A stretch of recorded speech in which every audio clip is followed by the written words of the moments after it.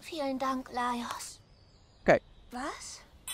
If I chop you up in a meat grinder, and the only thing that comes out that's left of you is your eyeball, you're probably dead. You're probably going to, not you, I'm just saying, like, if somebody were to, like, push you into a meat grinder, and, like, one of your finger bones is still intact, they're not going to pick it up and go, well, see, yeah, it wasn't an instant kill move. You still got, like, this part of your finger left. No, I'm not going to put you into a meat grinder. I'm not going to put you into a meat grinder.